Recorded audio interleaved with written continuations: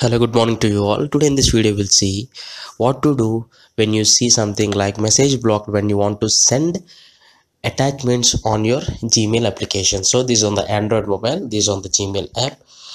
When you try to send a mail with a attachment like picture or a PDF file or whatever it may be, if you observe something like message block, you can do a other alternative. So this alternative is when you try all the troubleshooting steps like clearing the data of this Gmail app or clearing the cache, restarting your device, installing the Gmail app, and if there is any update, try to get into the newest update of the Gmail app.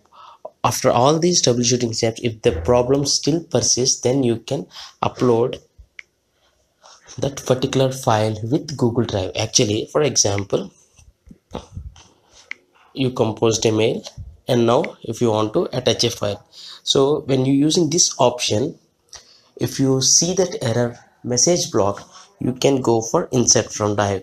This option is you're uploading or attaching the file from the drive. So what to do, just on your same mobile device, open the drive app, Google Drive app.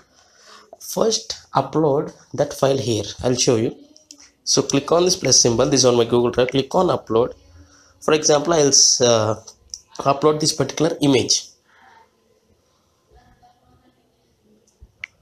I'll click on three dots and recent to view that file.